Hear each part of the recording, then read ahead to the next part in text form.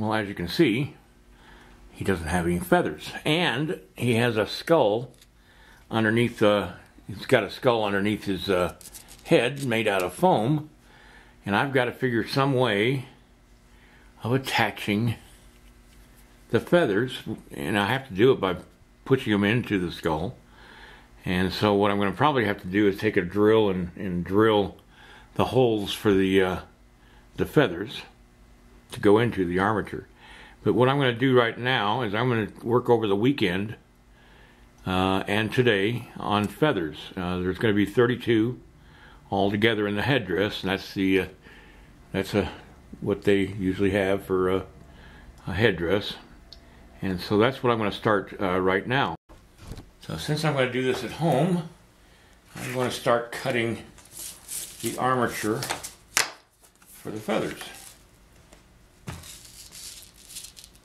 And let's see, I'm going to need a marker.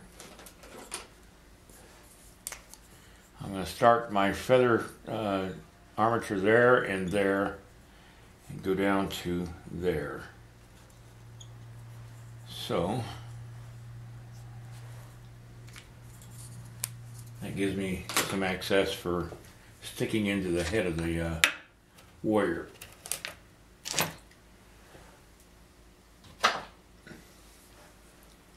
Gently sticking it into his head. I don't want to hurt him. He didn't do anything wrong.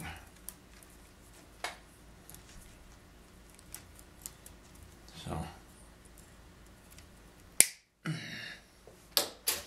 first thing I need to do is start cutting up the baling wire that I'm going to use for the armature for the feathers. If I can find the end of the baling wire, it would really be sweet.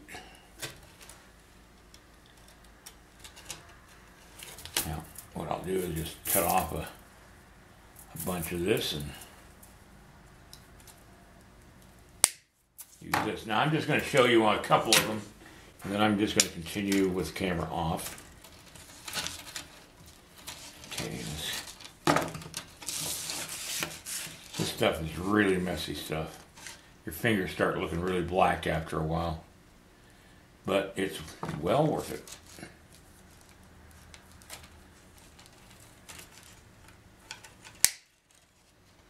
Okay, that's number one feather. And let's do the, make this the center feather. Yeah, that works. Alright, I'm going to just continue cutting these out and preparing to, you can't see it, there we go. Alright, the lovely time of making feathers one at a time. I know artists that will make one feather and then they'll make a mold and then make castings in wax. That would be a good method, but for now, this is what I've got.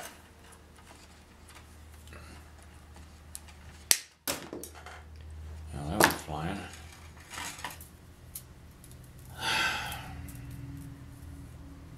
I gotta stretch this out. There we go.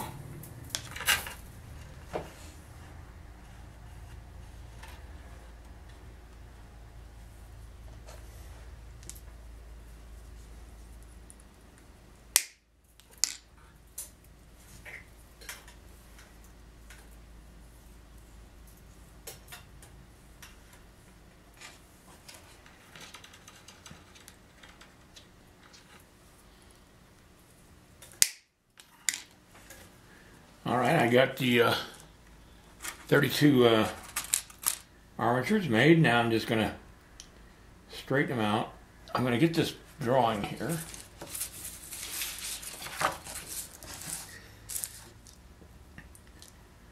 So I'm going to make an armature for the 3 chief feathers or center feathers.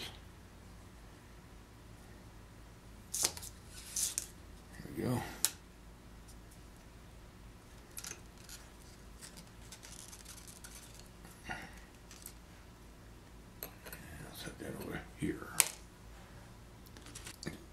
primary feathers armature made.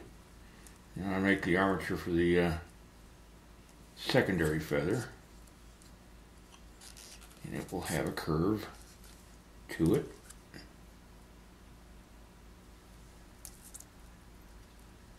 you go. Now it's just a matter of bending all these wires that I've straightened out to match the quill of the secondary feather. Alright, so what I'm doing now is I'm flattening out clay. It's about maybe a 1/4 of an inch thick. That's still a little bit thick. But I plan to take off a lot of this clay, so I don't want to make it any more than that. And I'm going to add the armature into the clay by just pressing it in, and then just forming clay over that armature. If all works out, I can lift this off and I've got a feather. That is really heavy though. That's why I usually do it out of wax, because wax is so much lighter. I'm going to rethink that. I don't want to do all these and have it weigh 2 or 3 times what wax would. And the weight of all these feathers would eventually sag.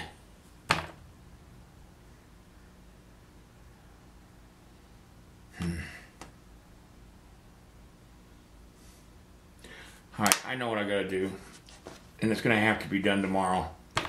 I'm going to get some wax. I'm going to replace the clay with the wax and start softening that up and start making these feathers out of wax instead of clay. So, not a good idea. I did this before and I forgot how heavy the clay is compared to wax. Alright, I'm going to go ahead and call it quits for the day, and I'm going to take all these wires, set them aside, and wait for the wax to soften up so I can work with it, and I'll do that tomorrow. So that's it for today, and I'll see you guys tomorrow.